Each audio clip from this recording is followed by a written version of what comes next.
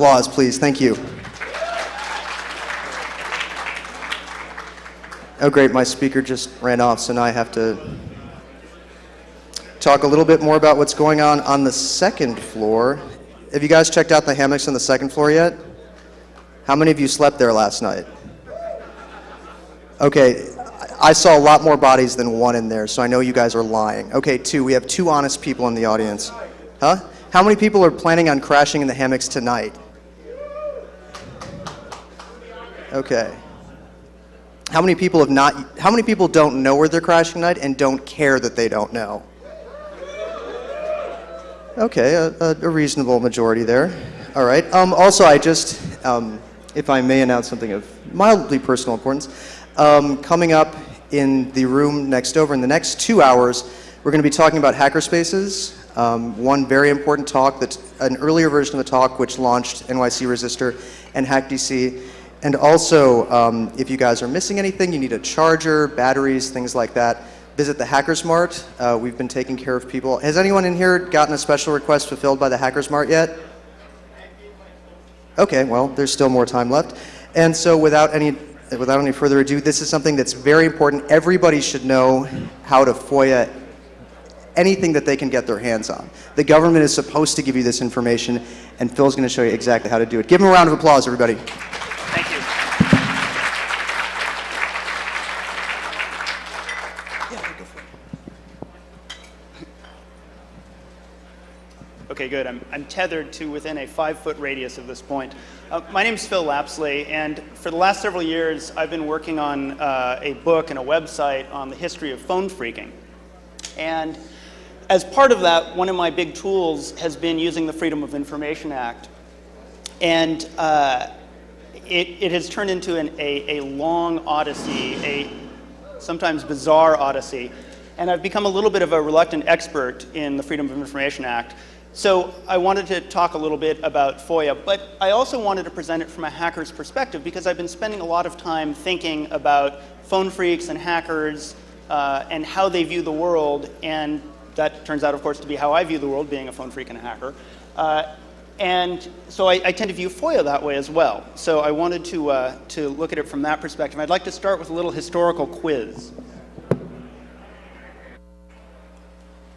So does anyone remember this?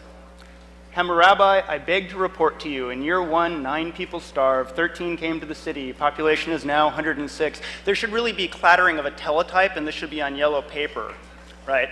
So who played Hammurabi? Anybody? We got 3, 4 hands. Okay, the thing which was cool, Hammurabi was a very simple game. It was written in 1969, written in BASIC, I would assume. And you have a simple set of decisions as leader of this country. How many acres do I plant? How much food do I make? This sort of thing. But there's something that was really unique about it, which was it didn't come with a manual. You ran the program, and then you had to figure it out. So, okay, well, I'm going to plant 100 acres. Oh, well, 2,000 people starved, and there were only 1,000 people to begin with. So, bad news, Hammurabi. I beg to report. So you had to play around with it, and that a friend observed that this is exactly what phone phreaks do. It's exactly what hackers do, and I would suggest it's exactly what FOIA researchers do. It's the joys of a black box. And when I say black box, I mean it in the engineering sense of the word, not in the phone phreak sense of the word black box. But in all cases, if you have a black box, like a hacker with a computer or a phone phreak with a switch and network, you've got this thing, right, that you can poke at, you can prod at, you can see what it does, you can see how it reacts, and it's fun to do that. And several phone phreaks that I talked to in interviews said, well, gosh, the phone system was really this mystery to me. It was this pair of wires that came into the phone, and there was no real documentation about it. And I was really curious about it. Like, how does it work? I mean, I know the wires go up to the telephone poles, but beyond that, it's just a big black box. And I'd listen and I'd hear these tones, and what are those tones? And maybe what if I make these tones? And you start doing things, and pretty soon you hear kercheep, and you're off to the races. And FOIA is much the same way. There's documentation on FOIA. You can go and download the Department of Justice manual. It's 400 pages long, and you almost learn nothing from it. partially because it's 400 pages long, partially because it was written by lawyers, but also because it's not so much a how-to thing, it's almost about the theory of FOIA as opposed to what agencies actually do, which varies really widely. So given a black box, a hacker's first thought tends to be, how does it work? What are the rules if I'm playing Hammurabi, right? Play around with it until I understand how it works. The hacker's second thought tends to be, well, how do I exploit the rules? How do I win? And so that's what I'd like to talk to today. So I'd like to talk first about what are the rules of the Freedom of Information Act, or FOIA, which gets used both as a noun and a verb, and also how you go about exploiting them. So the Freedom of Information Act, it's a United States law, it's a federal law. It was passed in 1966, and it's been amended a bunch of times since then.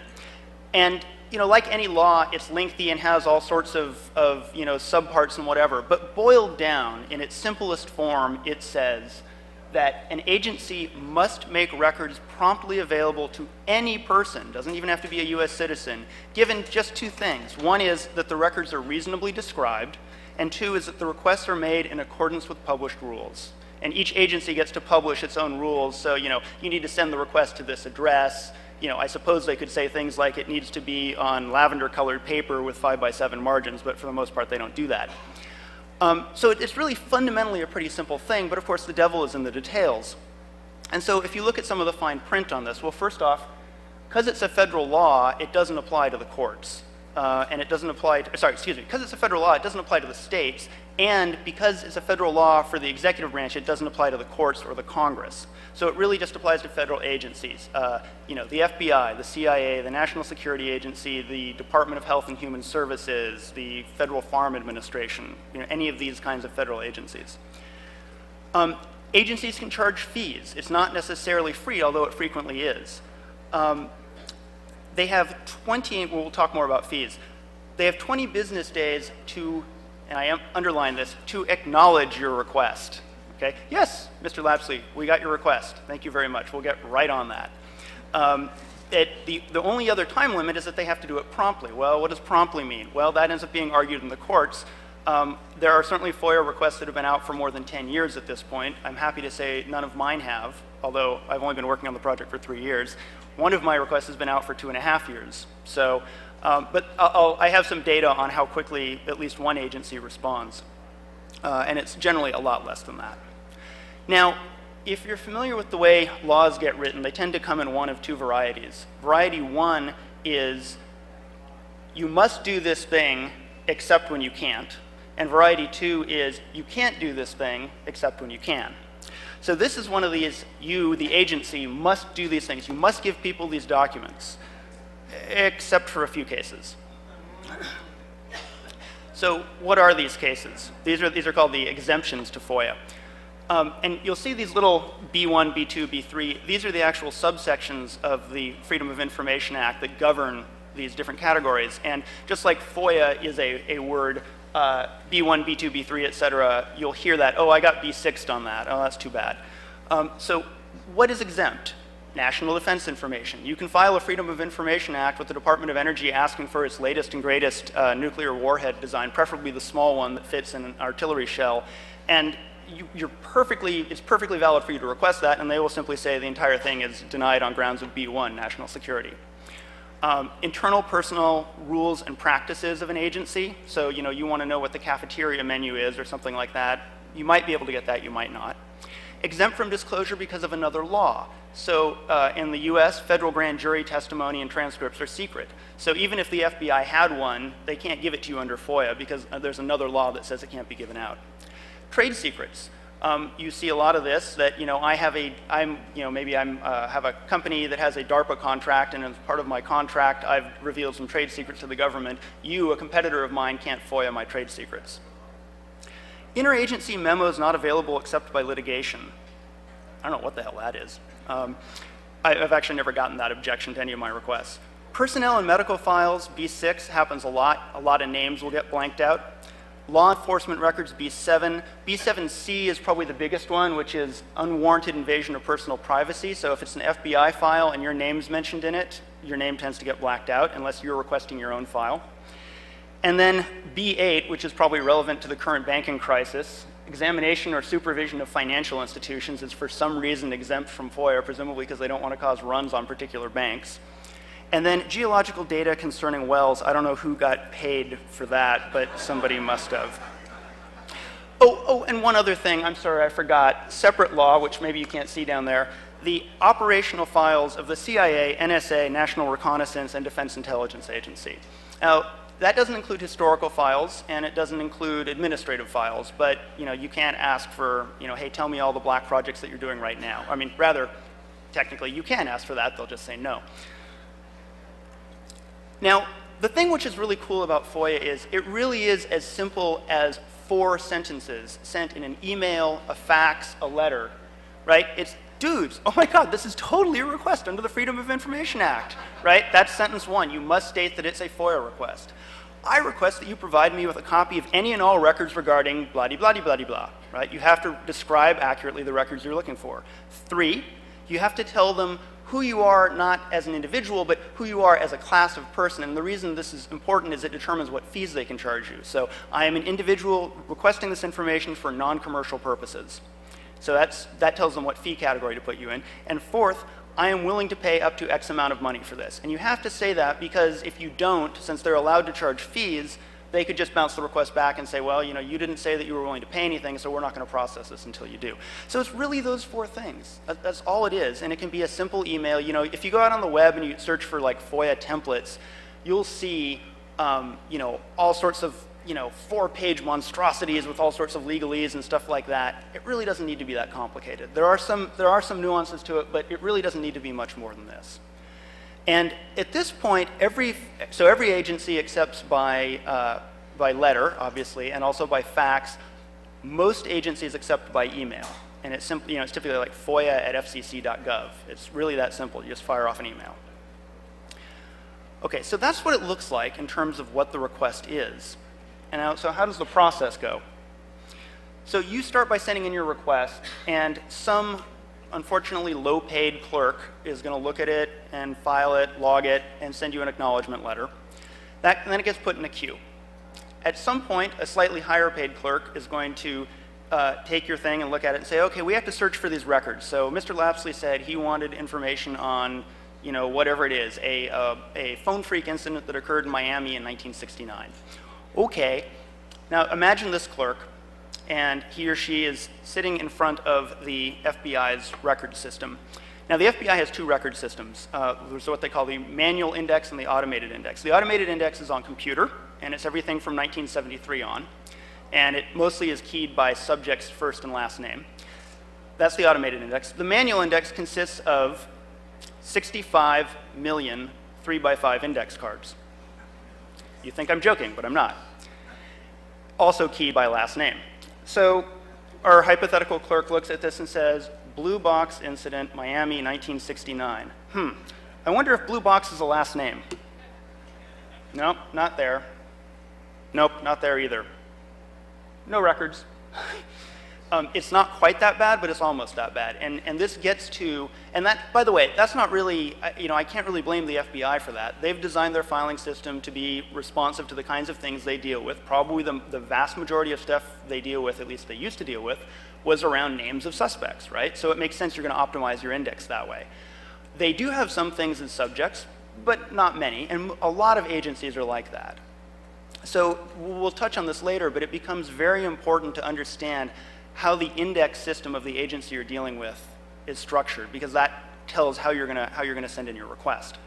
But let's just say, hypothetically, that our clerk had found some documents regarding this incident. They then take these documents, let's say it's 3 or 4 files, and they put it in a stack, and it goes into another queue.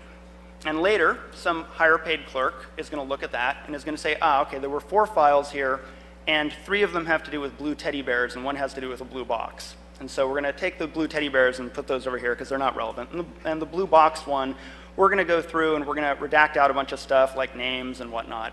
And then we're going to send the documents. And that's assuming, by the way, that the documents were unclassified. If the documents are classified, it goes into a different queue where people who actually have classification clearance go through and say, this part's unclassified, this part is classified. So as you can see there on the left-hand side, there's a timeline which says possibly die of old age while this is happening. But eventually you get either a no records response or some goodies. Now, how long does it take? This is real 100% bona fide genuine data lovingly extracted out of hundreds of FOIA requests that I filed. This is all for the FBI. And the top chart is for cases where I got no records. Now, you would expect that no records responses come back quicker than records responses because somebody didn't have to go through these piles of paper and redact them and this sort of thing. Now, on this top chart, you'll see there that it's calibrated in weeks. And this is the number of requests that I got back in that time. So on average, it takes, if you get no records, 7 to 8 weeks, so a couple months. The fastest one I got back was in 11 days, and the longest was 185 days. So why 185 days? Well, it could be because they lost the request, which does happen. I'd find about 5% of my requests end up getting misrouted or misfiled.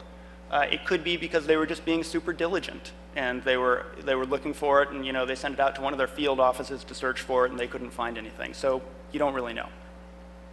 Now, when they find records, which is the lower graph, the average time is about 6 to 7 months to get documents back from when you send it in. The fastest I've ever gotten was 59 days, which, by the way, was Joe and Grecia, Joy Bubble's FBI file. And the slowest was 16 months. I should say that's the slowest that I've actually gotten documents back. Like I said, I have one request outstanding for 2.5 years with NSA. Note that I've changed the scale here on the lower graph, so it's months, not weeks.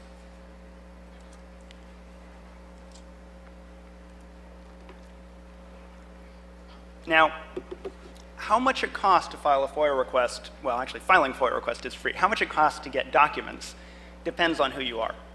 If you are a commercial researcher, so if you are somebody who wants to know what your competitors are up to, and this happens a lot with the FCC, right? If you're Verizon, you're constantly filing FOIA requests to find out what the other phone companies are up to.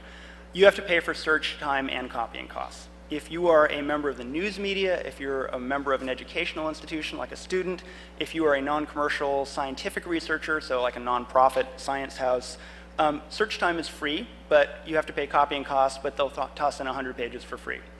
For all other requesters, which is probably a lot of us, certainly it's me, you have to pay for search time and copying costs, but you get 2 hours of search time for free and you get 100 pages for free. Now, what's that worth to you? Well, it depends an awful lot on what the agency is, what their policies are, and how their files are organized. So for example, at the FBI, because they have this fairly concise system other than the 65 million 3x5 cards, 2 hours of search time is all you'll ever need. So you're never going to get charged for search time, at least I never have. And then 100 pages, they'll actually send you more like 180 pages because they figured there's some threshold below which it's not worth billing somebody for $2 and hunting them down to get them to send you a check, even if they are the FBI. So for the FBI, it's pretty simple. On the other hand, another example is the NSA. I asked the NSA for files relating to a military phone system called Autovon, which some of you may be familiar with. And they came back and said, sure, we'd be happy to do that. We think it's going to be, I think it was 10 hours of search time at $80 an hour. But, or maybe, I guess it was 12 hours of search time at $80 an hour, but we'll throw in 2 hours free, so, $800. And, oh, by the way, we'd like that up front. And I demurred at that point and said it wasn't worth it. Conversely, with the FBI, I've also gotten letters back saying, we did the search, it was great, we found 10,000 pages, you get 100 pages free, so you're going to have to send us a check for $990. And when it's a big number of pages, they'll ask for payment up front. Generally speaking, they don't.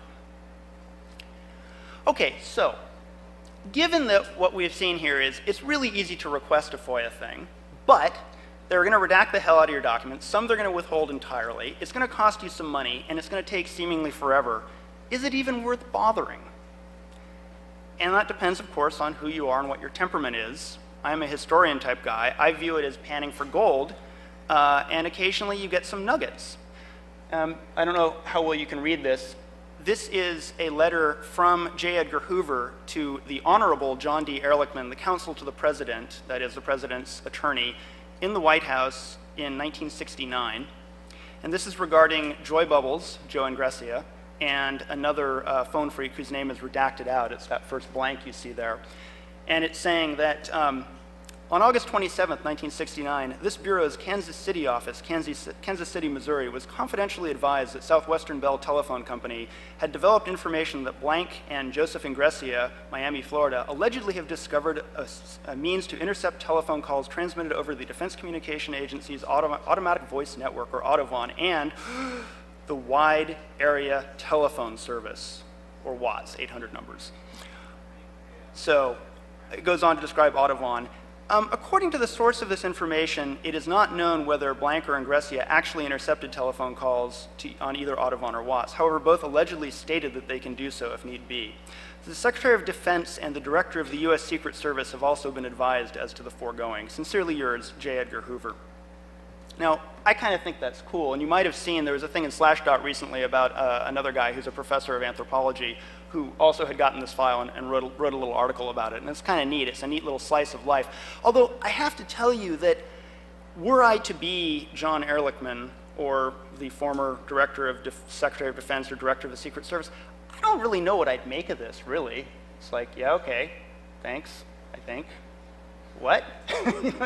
And so it makes you, it also, to me, it is an interesting thing to see, like, what was the FBI up to? What were they thinking? Why was this a useful way of communicating? And to me, it's a little bit of history that you wouldn't get. Now, another example, another little nugget that comes up.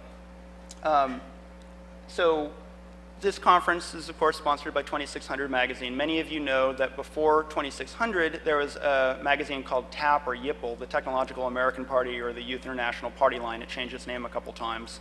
So I had requested their FBI file. So it turns out TAP had the bomb. Who knew? The bomb, right? So this letter, which used to be classified secret, it's subject, Technological American Party, and the category of violation is Atomic Energy Act. Enclosed for New York are 2 copies each of Department of Energy assessments of material previously submitted. New York office, note classification of enclosed material, i.e. secret, see the big stamp, secret? Okay. The Department of Energy has requested FBI investigation in view of the enclosed assessments. New York initiate atomic energy investigation to identify source of documents. Okay, I'm going to skip a page here. This was a cover note on that.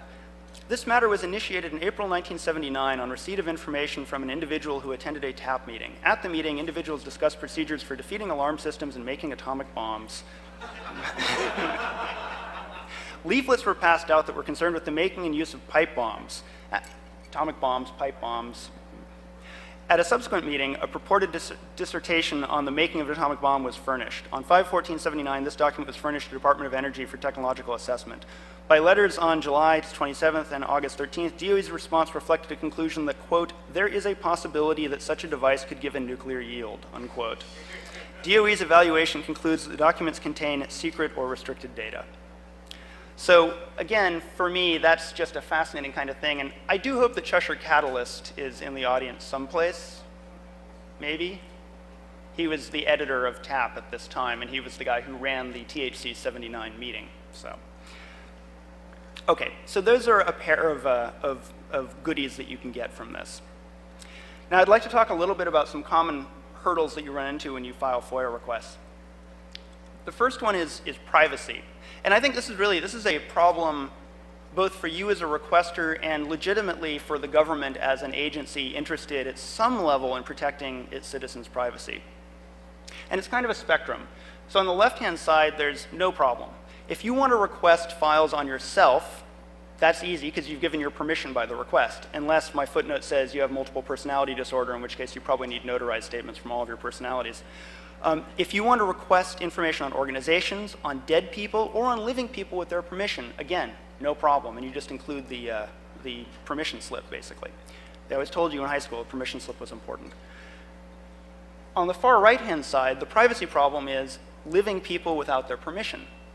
So if, for example, you want to file a FOIA request for Phil Lapsley, and say the FBI has a file on me, you request Phil Lapsley, it goes through those queues and piles of documents that we talked about, but at some point they get a file and they look at it and they say, wow, well, there's no evidence to say that Lapsley's dead, number one, and number two, the requester didn't submit like a copy of an obituary or something like that, so sorry, as I'm saying obituary, I'm looking at this coffin. But so, you know, I don't think we can really do this. I don't think we can give this file out. So that becomes a problem. And I think and then the FBI actually goes one step further, which is they say, gosh, you know, even the fact that it would be one thing to respond to you and say, Phil Lapsley has an FBI file, but we can't show it to you. But then they said, well, but even the fact that Phil has an FBI file, that might be not a good thing to reveal about him. People might assume that he's done something bad when maybe it was just, you know, a background check for a security classification and it's nothing ominous. So, in fact, we probably ought to respond to this with a thing saying we can either confirm nor deny, and we simply can't process this request. And what's interesting actually about that is there's nothing in the law that says that that's a valid thing. There's nothing in the Freedom of Information law that says that an agency can neither confirm nor deny, but they do it routinely, and we'll talk about that in a second. Then there's a middle area. And the middle area is if you request something by file number. So say, for example, you request file 87-LA-1234. And say that because of some sleuthing you did that you happen to know that that is Phil Lapsley's FBI file. You got this from maybe some other file where that number wasn't blanked out. Maybe somebody told you, you befriended an FBI agent, whatever. So now the FBI says, well, he's just requesting this file, but it's about a living third person. We probably can't give this out. And they're going to send you that same letter saying, well, please tell us who the file is about, and we'll tell you if, you know, and if you can prove to us that they're dead, we'll give you the file. And you say, gosh, I have no idea who the file is about. Maybe you fib a little bit there. I don't know who the file is about. You need to give it to me anyway. I'm requesting a file, right? I mean, again, going back to, you know, right here, records are reasonably described. That'd be file 123-LA4567, right? It doesn't get much more reasonable than that. So the FBI will say, no, we can't do it. And so what you will then do is appeal. And you'll appeal to the Department of Justice Appeals Panel. And the Department of Justice Appeals Panel, at least in my experience, has, in every case that this has come up, spanked the FBI and said, did you guys not read the FOIA thing? And so then they have to go and process the file, which is fascinating because you get back a file where names are blanked out, except perhaps that you already knew what the names were. And so you pretty much have a complete file. I'll tell you, I honestly don't know how I feel about that. I mean, as a researcher, I feel really good. But as a citizen, it's kind of like, okay, so you can kind of do an end run around this privacy thing, and it seems like that privacy thing is pretty good. And then I put on my researcher hat again, and I feel great. So that's one way to deal with the privacy problem, or to jump around that roadblock. Another thing is you should, I'm sad to say, become a ghoul. You should become very familiar with the Social Security Death Index and newspaper obituaries, because when you're requesting information on people, if you can show they're dead, then the FBI will turn it over. The FBI used to accept Wikipedia articles, but they don't anymore.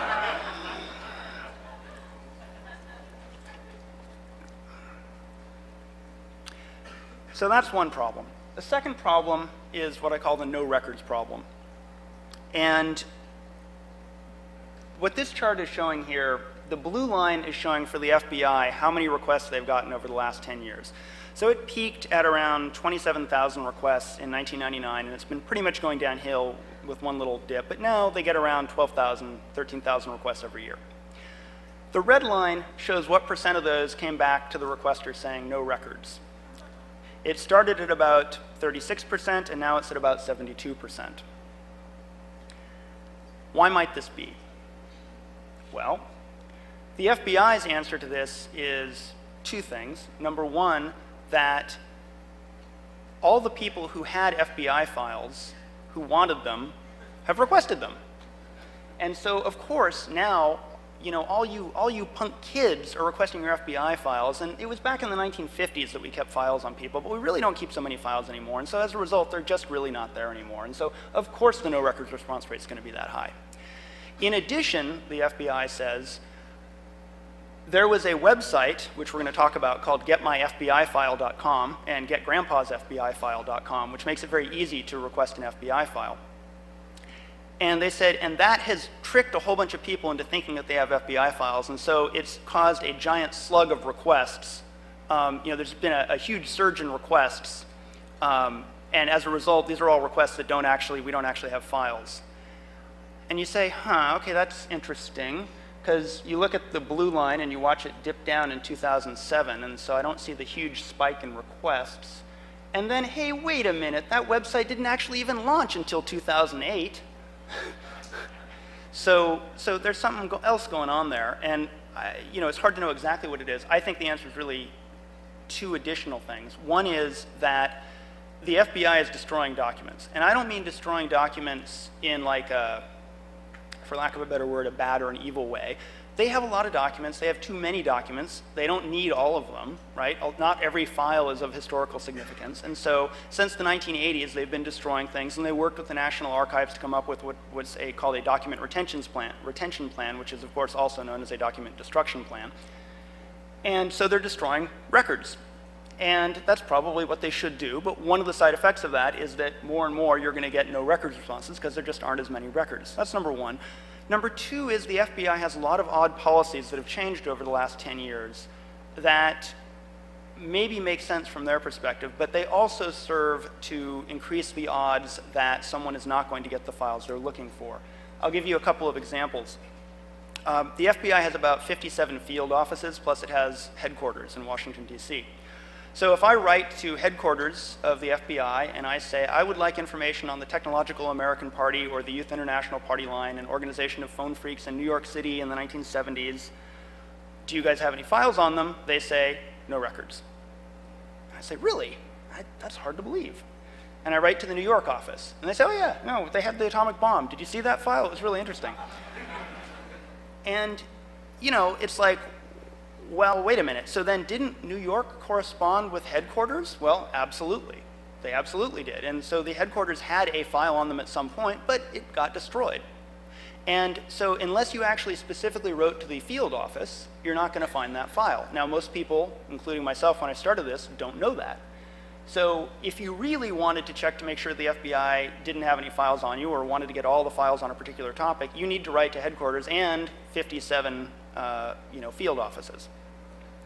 Now remember I talked about the manual index and the automated index, the 65 million 3x5 cards? So the FBI has changed its policy, but it used to have a policy that unless you specifically said, look in the manual index, they wouldn't. So they'd type your term into their computer, and if it came back nothing, then they'd say no records. Even though the computer only went from 1973 on, so if you were talking about something that happened in 1972, it just wasn't in the computer. Finally, the FBI records things only by what they call main subject. So Phil Lapsley, if I had a file, if there was a file on me specifically, I would be a main subject. However, if I was simply mentioned in somebody else's file, I would be in what's called a cross or a C index, but I would not be in a main subject index. They won't search cross or C references until they've done a main file search and sent you back something saying no records. So when you get no records, you have to know that you should respond back to the FBI and say, no, I'd like you to look in the cross or C indices. And these have all things that have changed over time, and as a result, you get more and more no records.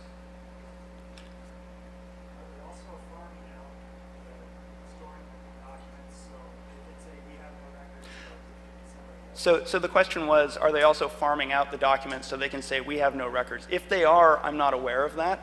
And I think you might run into some legal problems making that argument, although not a lawyer. What the FBI actually is doing at the moment is they are building a giant central records complex in Winchester, Virginia, and they're actually moving all of those field office files into one place. And so the claim is by 2010, you won't have to go through the shenanigans of writing to 57 different field offices.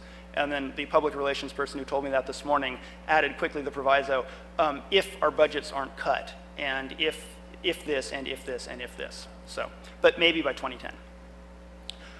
So what do you do about this? Well, one of the things you do is you do all those tricks that we just talked about. You request by file number, because it's harder to say no records when you're asking for a file number that is specifically mentioned, although it does happen.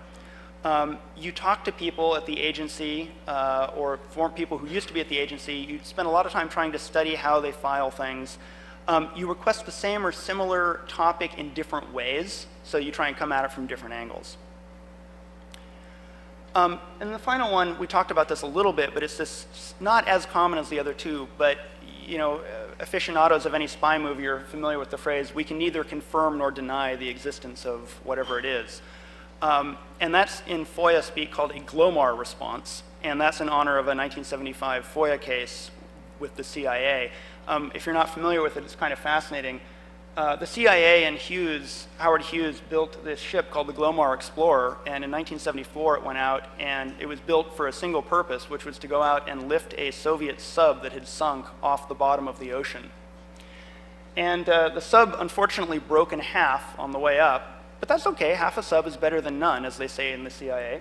And so they got from that, they got, you know, Soviet sub-launch ballistic missiles, they got nuclear warheads, they got crypto keys, they got all sorts of good things. That story eventually broke in 1975 or so, and a bunch of journalists then filed FOIA requests to find out about it, and the CIA responded saying, can neither confirm nor deny. And that went to court, and even though it's not in the FOIA laws, the courts agreed that, yeah, that's probably actually a reasonable response. And it probably is, from an intelligence perspective. The problem, of course, with it is, with all things, it starts to mutate a little bit. And so now more and more agencies are starting to use GLOMAR-style responses. OK, so a few hints. File early, file often, file broad, file narrow. And what I mean by that is, it takes so long, you better file sooner rather than later. If you have an idea of something you want to file a request on, file it today. Because if you file it 2 months from now, I guarantee you it'll take 2 more months to get it, right? File often. A friend of mine said, who's a frequent FOIA requester, and when one of his requests got denied, I said, oh gosh, that's too bad, Mike, that sucks. And he said, you know, I try not to care too much about any particular request, and I try to make it up in volume. So,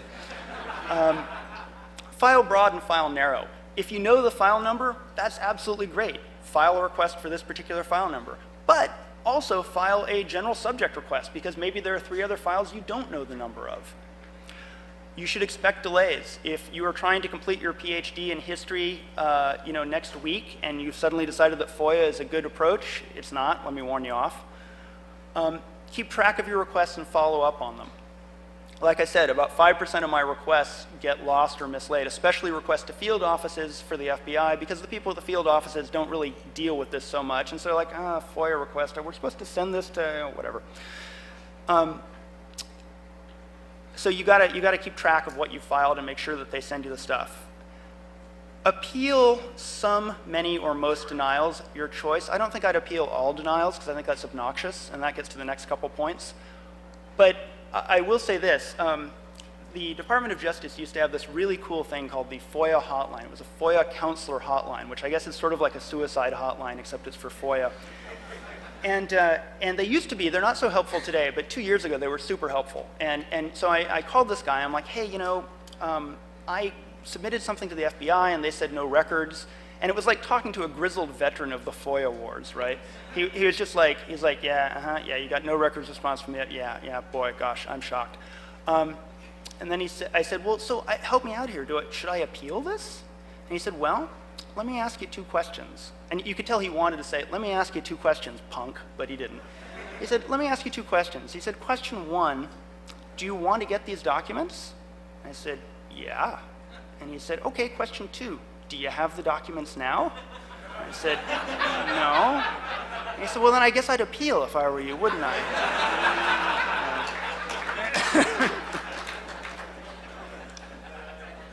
I don't think the guy who answers the phone there today would say that, but okay. And this actually, so, you know, in terms of appealing all denials, this gets to the last 2 points. Please, when you're dealing with these folks, be friendly, courteous, and reasonable. Talk to the people working on your requests. Treat them as human beings.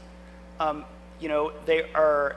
You know, it's easy to see them and to vilify them as, oh, they're bureaucrats and whatever, and they're incompetent and this and that. But they're not actually. They are overworked people, right? All these agencies have huge FOIA requests. You know, the people who are dealing with the FOIA are not the highest paid people in the world. They're trying their best. My personal belief. And you get, you know, you catch more flies with honey, right? In talking to people, at one point I had a conversation with one of the FOIA analysts, and they're used to FOIA requesters being nut jobs, right? Seriously. It's like, oh, yeah, and then the guy who requested 5,000, times about UFOs or whatever, right? And so as a result, they're really leery of talking to the public. And so for the most part, you don't end up talking to them unless you call them. And at one point, this person who was handling my request said, well, Mr. Lapsley, it's really, what you're asking for here is, it's just really pretty much impossible, and we can't do this. And I said, whoa, whoa, whoa, whoa. Wait, what is it you think I'm asking? And she said, well, I think you want this, this, and this. I said, no, that's insane. I would never ask that. That's a lot of work. And there's this pause. She's like, really? And I said, yeah. I said, look, but look, if I ever ask for something that's unreasonable, just call me and tell me. I don't know how your system works. If I'm asking for something that's dumb, I expect you to tell me, and we can figure something out. And like, she's my best friend now, right? It's like, and so, again, it's just like working with any big organization. You have this. And that goes to the last point, which is keep your paranoia in check, right? It is so easy, especially given the kinds of people who tend to be in this particular room at this particular time, right? To say like, oh, the government has millions of files on this or that, or in particular on me, and when they say no records, they're just lying scum and this and that. A, hate to break it to you, maybe they don't have a file on you, maybe they don't have a file on whatever it is you requested, but B, even if they do and they're not giving it to you and they say no records, it's probably just because it's not filed the way that your request allowed them to find it. It really probably, and I say probably, is not, a conspiracy. I remember at one point talking to somebody about FOIA, and they said, it's a conspiracy. And I said, left wing or right wing? And missing the irony entirely, they responded instantly, overarching. So, okay. So, a couple of, well, 5, not a couple, FOIA hacks. And these are just some things that some people have come up with that I think are really particularly clever. They may or may not be useful to you, but I think they're, if nothing else, funny. Please send me copies of your agency's intranet homepage, every page linked to the homepage, and every page linked to a page linked to the homepage. Now, and it's kind of a fascinating thing, right? If you wonder, what do people at the Defense Intelligence Agency see when they show up at work and log into their internal website every day? This is kind of an interesting thing, and it might give you some ideas for other documents you want to fish around at. It also illustrates an important thing, which is there's a certain amount of negotiation that goes on back and forth between requesters and agencies. And so if you write your request in such a way that they say, gosh, that's a lot of work, we can't do that, well, okay, what could you do? Well, we could give you a copy of our homepage and the pages that link to it, but not the next level down. Oh, okay, Please send me copies of the first 10 pages of files 165 HQ 1234, 1235, da-da-da-da-da, right? So sort of a little core sample or gold panning expedition, just to see what's in them, get a sense of what's there. This, I think, is a great sort of meta FOIA hack. Please send me a copy of your FOIA request log, right? Every time you make a request under FOIA, you show up in a request log, which is in itself FOIA-able, if that's a word. And, I've occasionally been known to do a vanity Google and found my name in FOIA logs that are posted on the web, because some agencies will post them, and it's like, I'm branded as a nut job for life. Please send me a copy of all administrative records generated related to my previously submitted FOIA request number 12345. So this would be in a case where they said, no records, and you didn't think that was quite right. Maybe you appealed, maybe you won, maybe you lost, whatever. But wouldn't it be interesting to see the email correspondence back and forth? Oh yeah, it's that nut job Lapsley again asking about phone freaks. And I mean, you see emails like that. Well, sorry. Not literally, it didn't have my name in it. There was some other nut job we're talking about. This, I also think, is a good one. It's a little bit tortured, but please send me a copy of all documents that were initially considered to be potentially responsive to my previous request, but that were ultimately determined to be non-responsive. So remember the example, blue box, and I said there are 4 files, 3 of which have to do with blue teddy bears, and 1 has to do with a blue box. This gets you the blue teddy bears. Right? All right, so that's the FOIA hacks. Now what I'd like to do is spend just a couple minutes talking about some interesting websites that have come up over the last year that are all FOIA related in some way and which I think are cool. This is kind of neat, and it touches on an important point. So there's a website called airforcehistoryindex.org, and it's named, I think, in the same vein that shredded wheat is named. It's not, these guys aren't going to win awards for marketing, but it is a searchable database of 550,000 historical Air Force documents. And really, it's not actually the documents themselves. It's sort of like the card catalog. Now, how did they get this database? Well, they FOIA'd in 2001 a copy of the Air Force Historical Agency, AFRA, Air Force Historical Research Agency, AFRA, a copy of their database. Now, and their database is basically, you know, this essentially electronic card catalog of all these 550,000 historical Air Force documents that this Air Force agency maintains. Some of the documents are classified, but the actual index to the documents are not. Now, here's the thing which is really cool about FOIA, and we didn't talk about. One of the things that an amendment to FOIA in 1996 said, it's called the eFOIA, Electronic FOIA Laws, says that wherever reasonable to do so, the agency needs to give the requester the documents or the records in the form specified by the requester. So for example, if the documents exist electronically, if it's an electronic database, you can FOIA an electronic database and say, hey, I'd like it on CD-ROM, please. And I'd like it in comma-separated values or whatever, right? I'd like searchable PDF, ideally. So that's what these guys did, and then another set of people who were more technically savvy than the original FOIA requester made this searchable thing, and it's really cool. So now you can do this searchable keyword index and see all sorts of amazing Air Force. You don't actually see the documents, but you can see the actual, you know, it's like a 1,500 character abstract of each document. It has everything to do with, you know, from Desert Storm to the Wright brothers to everything, and it's just something that the public would not have access to if it were not for FOIA.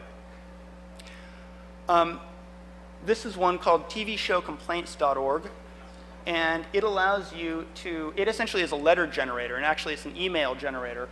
So if you were to click on the big green arrow, it takes you to a page where you can either select from a drop-down list, here's the TV shows that I'm interested in, and it will then gin up an email and put it up in your email program if you have it, or it'll allow you to copy paste it into your email program that you just send to FOIA@fcc.gov saying, please send me all the complaints that you've received regarding desperate housewives.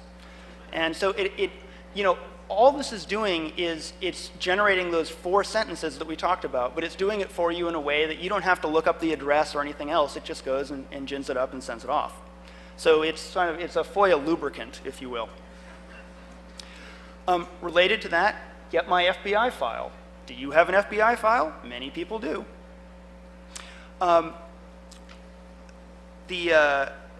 You know, you might have an FBI file if you knew a guy named Joey the Horse and ever helped him take out any heavy garbage bags. But again, this is the same idea, right? Which is it generates a letter to the FBI. One of the things which is cool about this is you just check the boxes for field offices. You can check all 57 if you want, and it goes and generates the letters that you need to mail off. Get Grandpa's FBI file. This is for if you know the subject of your request is a deceased individual and you can prove it, you can use this for that. WhatDidTheyKnow.com is the UK recently, the United Kingdom recently did a Freedom of Information Act law similar to the US one, and this is a similar thing to that. It allows you to request it online, and what's cool is the responses get aggregated there, so you can see what are other people looking at, not just what they're asking for, but also what the agency responded. Government Attic. This is rummaging in the government's attic is sort of their motto, but this is a catch-all place where people can submit kind of like that previous one about what do they know. It's here are all the documents that we got by FOIA, and we post them, and it's everything from FOIA logs to, you know, just all sorts of interesting, embarrassing, sometimes funny government documents. I want to acknowledge a couple people before I take questions. One guy, Michael Ravnitsky, if you were to Google him, you'd find out that he's one of the most prolific FOIA requesters, and he's actually the author of a lot of the hacks that I've presented here. Really bright, clever guy, always willing to help people if you have questions about FOIA. Scott Hodes, who's formerly with the Department of Justice as a FOIA attorney and now in private practice, he has answered a number of questions for me. And then I want to thank the staff of the FBI FOIA department, which is called Records Information and Dissemination Service, RIDS. They've been extraordinarily helpful in teaching me what I know about FOIA. I'd love to take questions.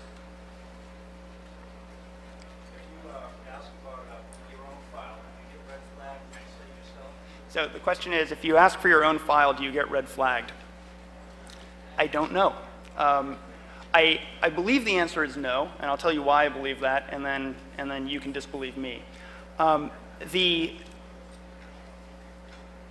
again, it comes down to sort of the FOIA group is really very separate, like in the case of FBI, for example, which is what I know most about.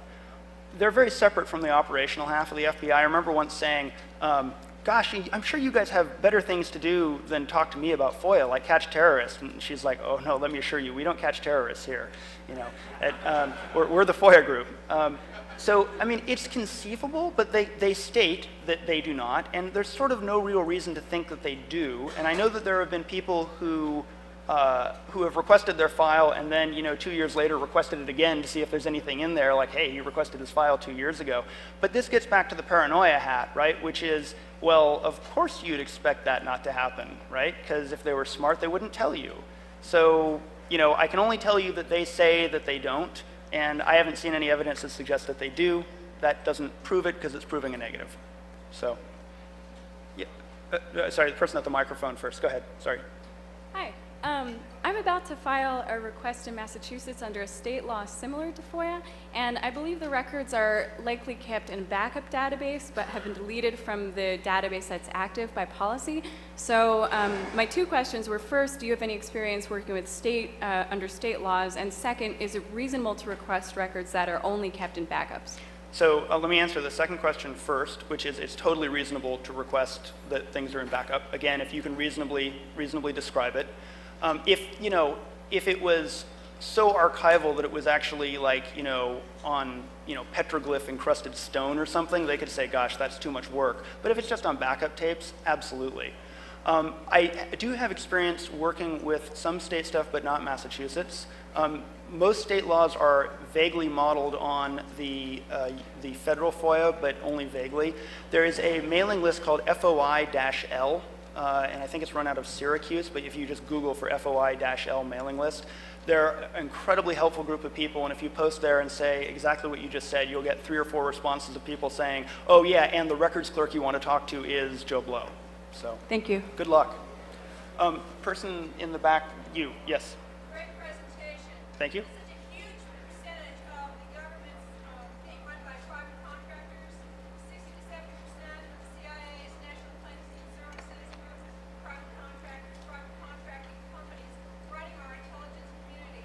How does that affect freedom of information, and can we get things from these private contracting companies?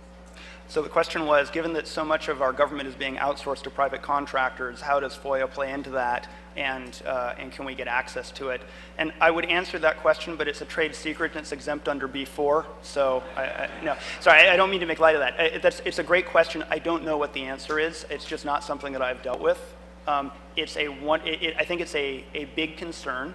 I share the concern, and it would be a great thing to post to the FOIL mailing list to get a better answer. It certainly could be. I don't, and you asked about the question of could it be outsourcing. In the case of the FBI, I don't think it is. In the case of CIA or NSA or whatever, it might be. But in a lot of those cases, those are going to be exempt from disclosure for other reasons. So, yes. Mention was made of backup tapes, and why would something be in backup? What is backup? What's the difference between backup and whatever other level we're talking about? Oh, so what is a backup tape? Just on a computer, right? When you do your backup, if you're backing up your computer's hard drive and you put it on a tape, right, like on a magnetic tape or something. When did they do that? And what percentage of records go to that level, or when did they go to that level? It's going to vary from one agency to another. The FBI. In the case of the FBI, most of the FBI records are paper. Their computer system has been a well-documented debacle from, so it's, so I don't think we have to worry about that just yet for the FBI. So, yes? All right, how much freedom do we have to redistribute and publish responses that we receive to FOIA requests? Like, to try to create some kind of database of the actual documents, things like that. As long as it's for a non-commercial purpose. Yeah, I think you have total freedom. It's the public's document. So. Good to know. Another question here at the mic. So you mentioned that they review the documents that they go through before they destroy them. Do they do it by historical significance? Is there? Yeah. So you're saying review before destroy? Yeah. For the retention? Yes. And so there is they created a document retention plan with the National Archives, and it says for different categories of documents which ones should be reviewed, and based on the subject. Like, for example, civil rights stuff, the FBI is going to retain because that's important. You know, garden variety fraud, not so much. There's a theory in document retention called the fat file theory, which is if a file's big, fat, and thick, it's probably important. So, but yeah, they do. Cool. Thanks. I wanted to ask, you were talking about you know, the various categories that determine how you get how much you have to pay in a fee. Yes. I'm wondering how hard is it to to get yourself considered credentialed as a part of the news media? Or, like if you were commissioned to do an article for 2600, would Yes. then you be in the news media? Yeah, so let me answer that in several different ways. The short answer is I don't think it's that hard, and I think, for example, in the case of 2600, you'd have a pretty good shot at it. I think it ends up getting handled on a case-by-case basis. Frequently, if you say I'm a member of the news media, you might include some additional stuff beyond that assertion, right? I write for 2600, here's a clipping of an article I've written, you know, something like that. The other thing I didn't mention, and I should have, is even if you are in one of the fee categories, you can request a fee waiver. So you can say, yeah, I know I'm an individual, I know it's for non-commercial purposes, but let me tell you what I'm going to do with the data, and here's why I think you shouldn't charge me a fee. And if you type in FOIA fee waiver into Google, you'll find lots of good stuff about how to do that. But the answer is it's not that hard most of the time.